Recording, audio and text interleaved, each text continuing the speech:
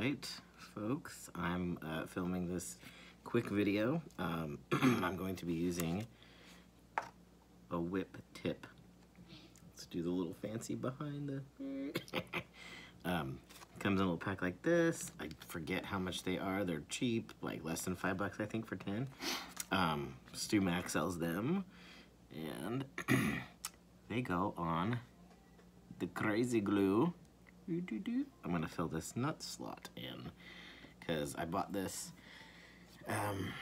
new to me, obviously, Harmony tenor guitar, which was made well before I was born.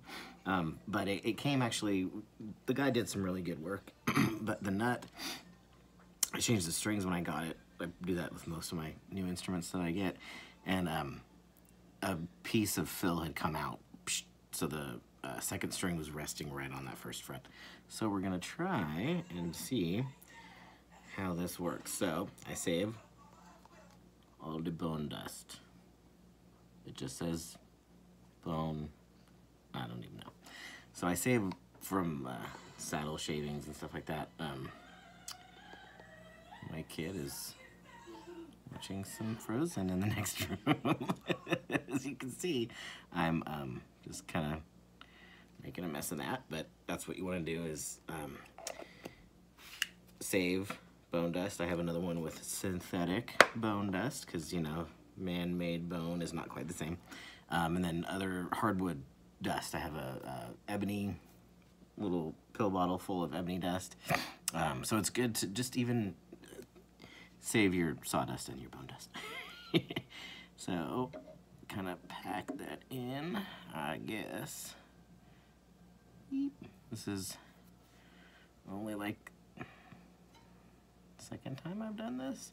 Anyway, I might not have needed to pack that in there because I'm gonna be putting this crazy glue on top of it, but I wanted to try to, you know, start to finish for folks who may not know.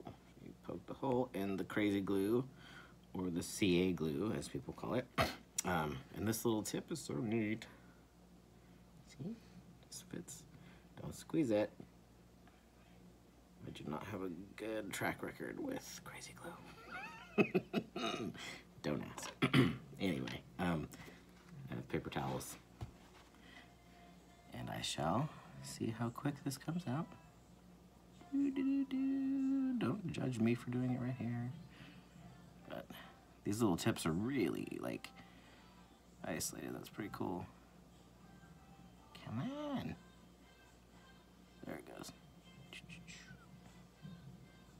A little bit. I saw it move. I don't want it to, that's been my issue, is it sprays out. Because I'll get too excited and press too hard.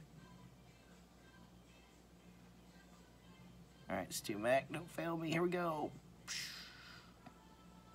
Oh, yeah. Oh, that was pretty precise right there. I feel like I ought to put a little on top of it. Make sure it does not adhere to my masking tape. Let's see. Cool. That's nice. I like that super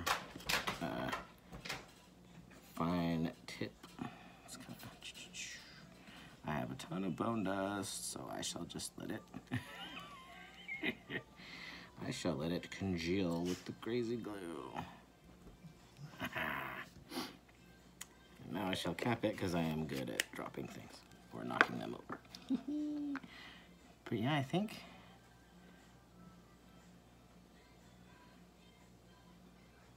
maybe a little more. Just because I tried to do a fill job on this when I got it, because it came out, you know. So this is basically like reconstructing the bone. So that's why you want to use bone or ebony if that's what the original material was. And the CA or crazy glue helps it to stay in place. And I shall stop this video here, and then I'll start a new one with the the shaping part and filing. Cool. Thank you all for watching.